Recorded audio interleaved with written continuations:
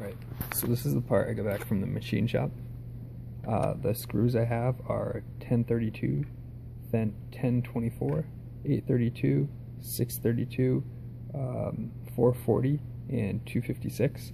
Going this way, we have 1/4 inch screws, 1/2 inch screws, and 3/4 inch screws. These holes that don't have screws in them were originally meant for the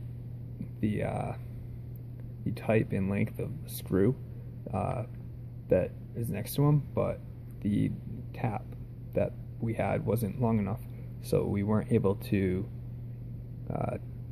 test the 1 inch screws or the longer length screws of these smaller screw types. However, it's a good opportunity to test if the screwdriver can figure out if it's in a screw or in a hole that does not have a screw in it. So this is the screwdriver, and it has an accelerometer mounted on the top. It has a force sensing resistor right up underneath with a knob that goes into the force sensing resistor. It has a motor, a coupler for the motor to the screwdriver, and this is an electromagnet. This, I can't test it because these are stainless steel screws, so they're not magnetized when I energize the electromagnet. But so in this video, I'm just going to be moving the screws away from hand, moving the screws away by hand, so they don't interrupt any of the next disassembly process. This right here is the main MATLAB GUI that I've been making.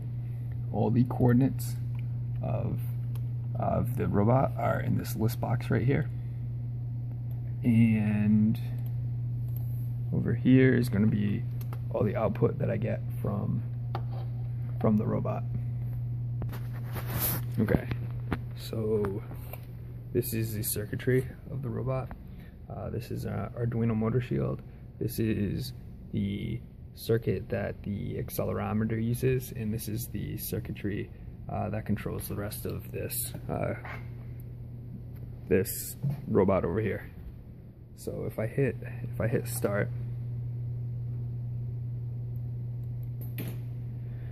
the robot goes and attempts to find the first screw hole. So it's going to do a reverse snake pattern, so sort of like this.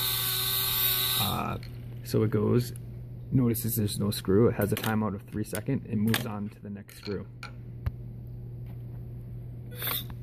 Come on, get in focus.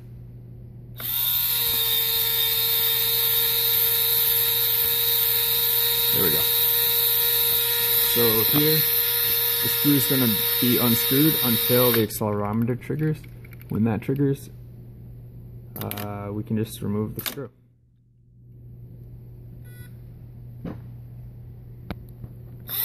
So there's 2 ways that the screwdriver can determine it's in a screw.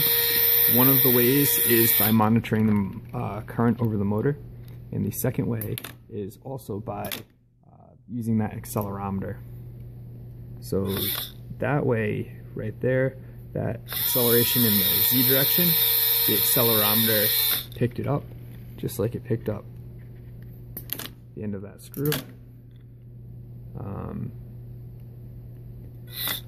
So the more I've been testing, the more it seems the accelerometer picks it up rather than monitoring the current.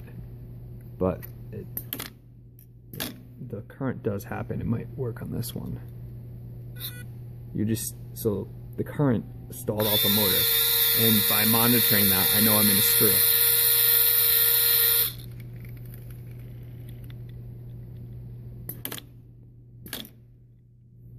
This one's probably going to be the accelerometer. Nope, current.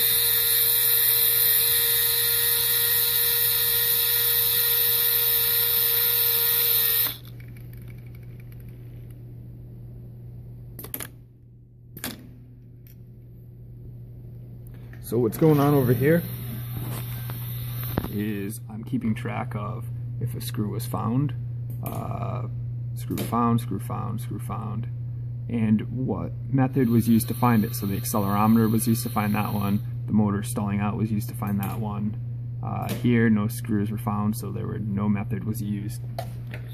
So here's what's going on with the accelerometer. So this right here, this LED is the actual signal from the accelerometer. This switch, reset latch switch, is controlled by the microcontroller, so I toggle it on and off and it latches. So when it toggles, this LED will come on, and it's going to stay on until some activity happens with the accelerometer, and that means that some acceleration happened.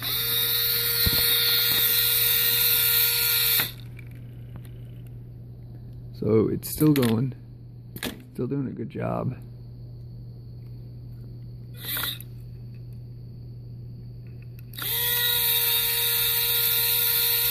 It's tough to remove those looking through a screen.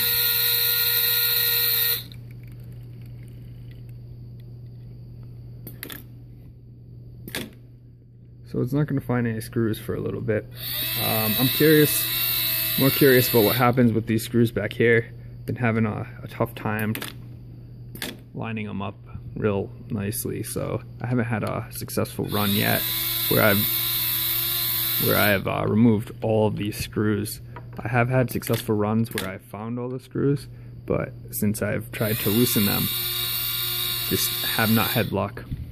So one interesting case happens if the screwdriver comes down right here on a hole. When it tightens, it sometimes goes into the hole, but the accelerometer has a small delay on it, just like the looking at the current over the motor, because when the motor switches, or when the motor switches, there's a surge in the motor, so the current goes up really high, and the same thing happens with the acceleration in the Z direction. There's a initial surge in the Z direction. So if I kept the accelerometer on the entire time, oh come on, yes, I think it's gonna work. Come on, yes.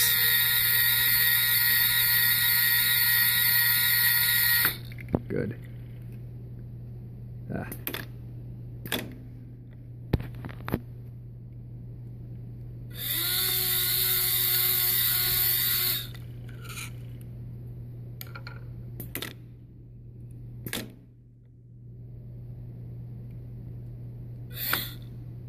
Situation. Well, this shows another feature. It shows an automatic timeout will happen. This runs for 15 seconds. 15 seconds gives these types of screw the amount of time it needs to unscrew, just about, and then it notices it hasn't done anything and it just moves on. So it's not the greatest thing to happen, but I guess it was good to show that feature. At the end of a test, I have this plot generating, and this keeps track of all of the positions, and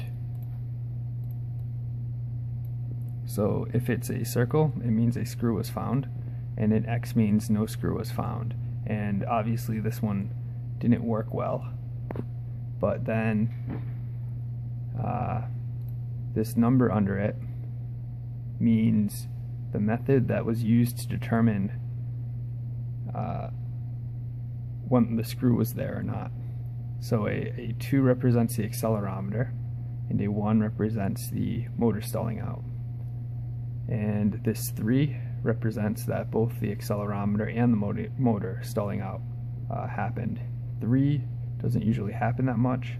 It seems to be a majority of the accelerometer, and that's what happened on this false positive. It was very close to a hole, and then motor started, and the accelerometer caught the screwdriver coming into the hole. Again, not great, but it could have been worse. It has the automatic timeout feature really does help though, because if that wasn't there, it would still be looking at that hole.